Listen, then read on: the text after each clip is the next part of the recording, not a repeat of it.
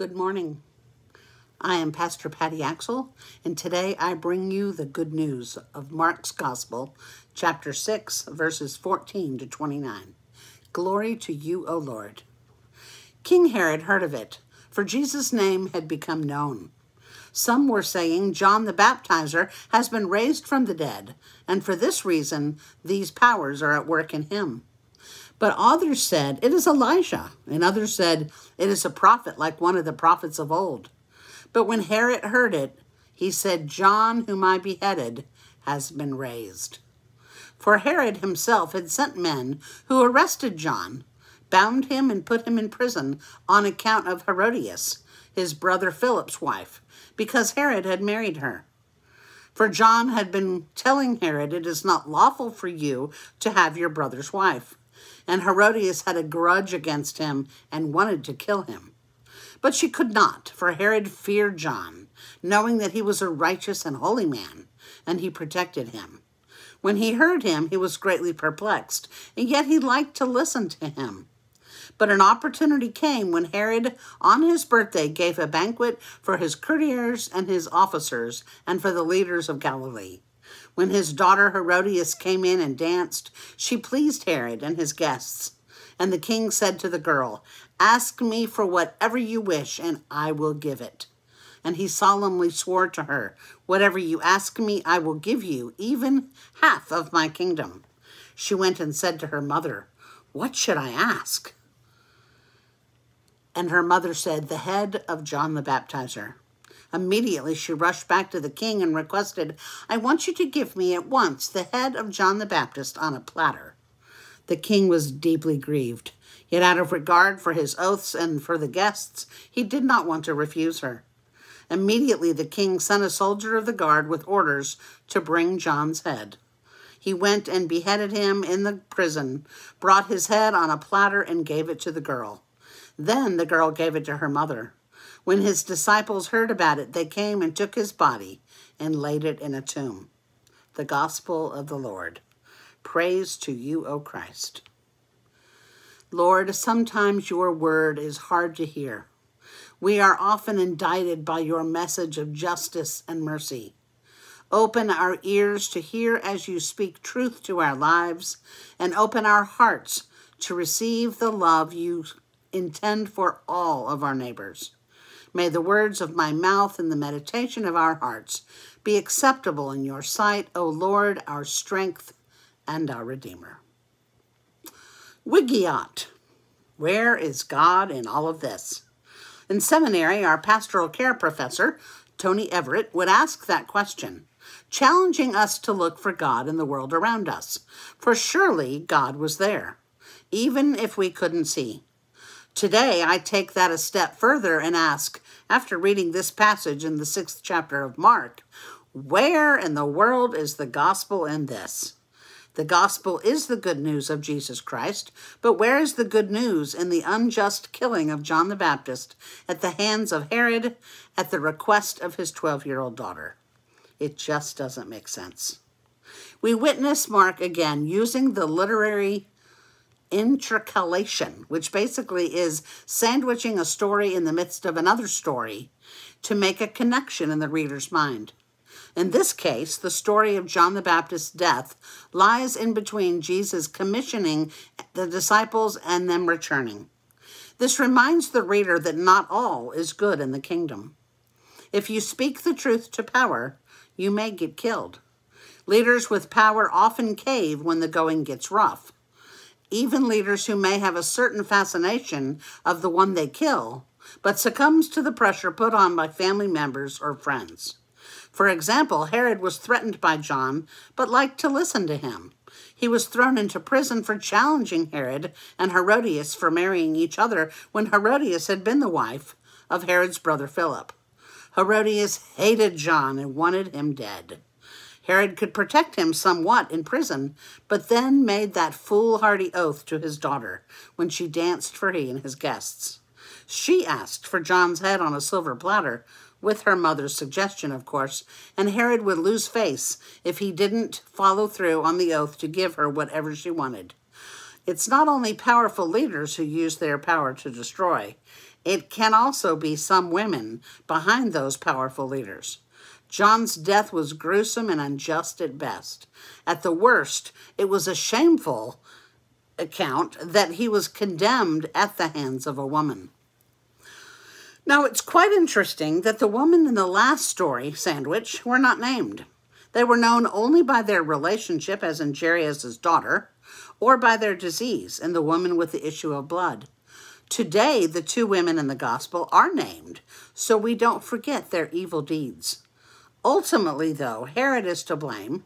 He's the one who could have told his daughter no, but he didn't. The story that brackets this is Jesus' sending of his disciples with just a cloak, sandals, and a staff. One coat, not two, and directions to brush the dust off your feet and move on if they were not received well. This he may have said because the story that preceded this was Jesus' harsh rejection at the hands of his hometown neighbors. The connection between John's ministry and life and death at the hands of the powerful points directly at Jesus and what will ultimately happen to him. Since the beginning, John has had a clear understanding of what his role in life is, to point to Jesus. Jesus must increase as John decreases. That certainly appears to be happening. Jesus points to God the Father and hushes anyone who may be able to identify him as the Son of God. This is what we call the Messianic secret.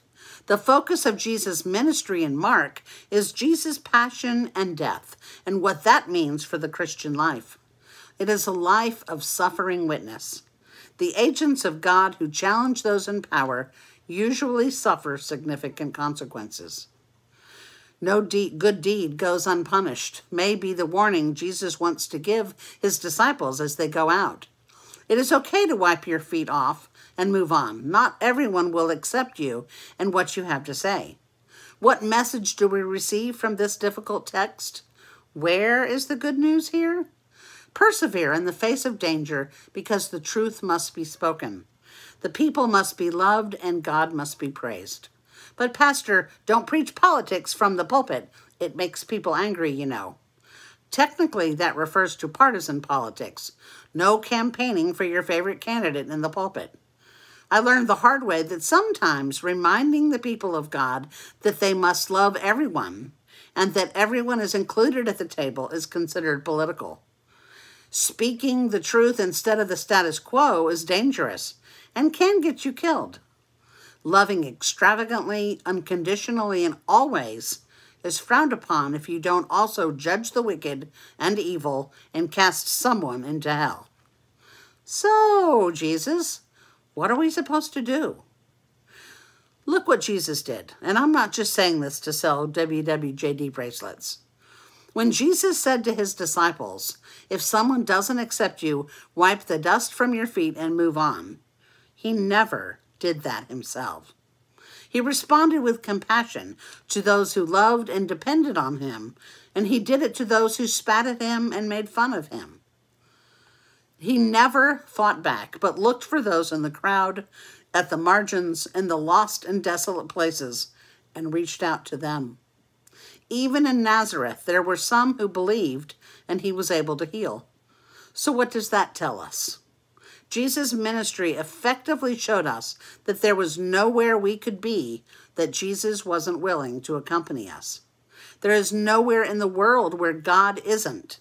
And in the most desolate landscape with the loneliest people, you can find Jesus. Even as Jesus hung on the cross shortly before he breathed his last breath, he promised the criminal that he would be with him in paradise. The cross of Christ is the reminder that Jesus suffered for us and Jesus suffers with us. We are never left at the foot of the cross alone. Now, being a faithful believer in and a follower of Jesus means you realize that this work is hard and often impossible for us, but the Holy Spirit accompanies us on this journey of love and sacrifice and makes our feeble attempts succeed. I thought about the poem often attributed to Mother Teresa, but actually penned by Kent Keith in 1968. Mother Teresa never said she wrote the poem, only that it was discovered from a sign on the wall of Shishu Bhavan, the children's home in Calcutta. And what I'm going to read to you are the paradoxical commandments. People are illogical, unreasonable, and self-centered. Love them anyway. If you do good, people will accuse you of selfish, ulterior motives. Do good anyway.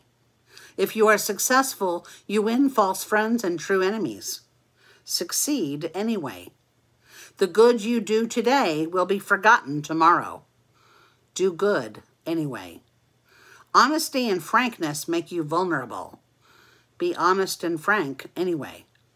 The biggest men and women with the biggest ideas can be shot down by the smallest men and women with the smallest minds. Think big anyway. People favor underdogs but follow only top dogs. Fight for a few underdogs anyway. What you spend years building may be destroyed overnight. Build anyway. People really need help but may attack you if you do help them. Help people anyway. Give the world the best you have and you'll get kicked in the teeth. Give the world the best you have anyway. If we only did things that were easy and pleasant, we wouldn't fully understand the depth of love that God has for us. When we step into the footsteps Jesus leaves for us, we may sacrifice our comfort and happiness. We may even be persecuted and killed, but we will experience peace and deep joy. Jesus never gave us the idea that life was easy, only that it was worth living for and loving others. In those relationships, we find Jesus. Amen and amen.